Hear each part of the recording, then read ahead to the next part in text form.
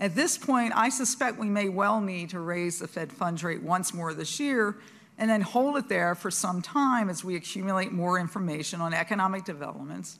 and assess the effects of the tightening in financial conditions that has already occurred. But whether the Fed funds rate needs to go higher than its current level and for how long policy needs to remain restricted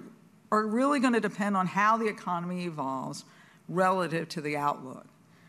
There's considerable uncertainty around the outlook. For example, the slowdown in the Chinese economy, the possibility of an extended UAW strike, and the potential for a government shutdown later this year all pose some risks around the outlook.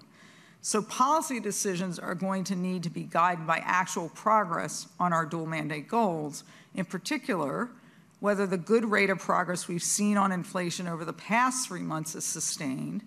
and whether labor market conditions remain healthy as they moderate.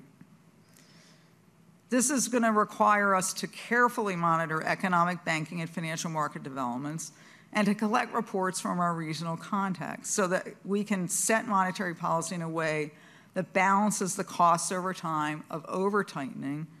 versus under-tightening monetary policy. So tightening too much would slow the economy more than necessary and entail higher costs than needed to get inflation back to our goal. Tightening too little would allow high inflation to persist with short-run and long-run consequences and would necessitate a much longer and more costly journey back to price stability.